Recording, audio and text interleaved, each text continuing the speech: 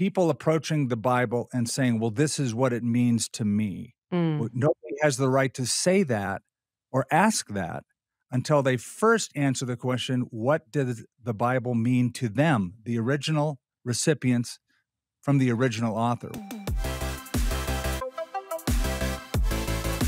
I noticed that throughout your teaching, you'll correct misunderstandings or misconceptions that people have about the Bible or what the Bible even is. Like, what would you say are some of the most common misunderstandings that people have about the Bible? Well, uh, there are so many. Uh, One of the misunderstandings is that the Bible is some kind of a self-help book, a Mm. how-to guide. Instead of, you've got narrative, you got poetry, you've got a number of different genres of literature that convey a message, and people sort of approach it like it's a self-help book. They start out in Genesis and they get through a couple books, maybe, and they quit because it's not what they thought it would Mm. be. Another misconception is that the Bible is a myth. That's the biggest misconception. Most people, unbelievers, think it's mythical, or at best allegorical, and certainly it has poetic, figurative language, but it's to be taken at face value for the most part, unless otherwise indicated. I would say another misconception is that people think because there are so many different ways to interpret the Bible that no one can really be certain of what the Bible means, even though we would say that's not right. If you have a proper hermeneutic and you interpret things according to a system like you would any other form of literature, you can come up pretty much all the time with the correct interpretation. And then lastly, sadly, among many professed believers, is the misconception that the Bible is not enough. It's not sufficient, that they need more than what God has revealed. Even though Peter said he's given us all things that pertain to life and godliness through the knowledge of him who called us. So, those are some of the big ones that I run up against. I've been on sabbatical for the last month or so, and for some reason, I just got really into watching documentaries about cults. And so I kind of binged watched several of these different documentaries, and I'm no expert on cults, but one of the things that really stood out to me that's a common thread among all of these cult documentaries that I watch is this concept of new revelation. This idea that, God is speaking directly through somebody with new information.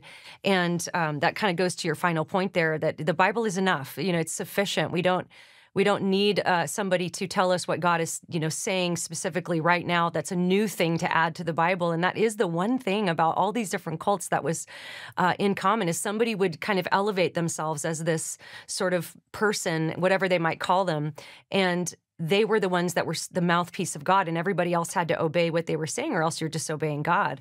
And that's what I love about the Bible is we have the authoritative standard of God's word by which to measure everything against. And Mm. so I love that you said that. I also want to touch on one of the points you just made about the interpretation, because I think that is something that so many people in our audience today are being faced with, whether it's on social media or maybe in their personal relationships, where they might be sharing something that the Bible says with a friend. And of course, with the influx of progressivism and other things, they're likely to be told, well, that's just your interpretation. That's but I interpret it this way. Help our listeners with how might you respond if somebody were to say that to you, Skip, that's just your interpretation. I would say, I would what if I have time, what I'd like to do is actually open the text that I referred to up and take them through a quick way to interpret it. Let's look at the context. Let's look at the language, the type of word, the nouns, the verbs, the pronouns, and the history, and and take it at face value like you would any ancient document, and ask them some questions. So, what do you think this word means, and what do you think the context is?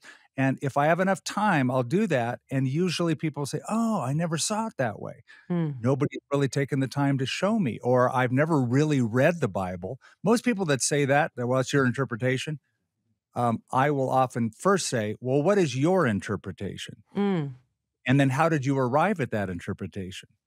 Tell me your hermeneutic. I wouldn't use that term, but tell me how you came up with the idea that it means this? And have you ever considered that Jesus or Paul was talking in this context at that time?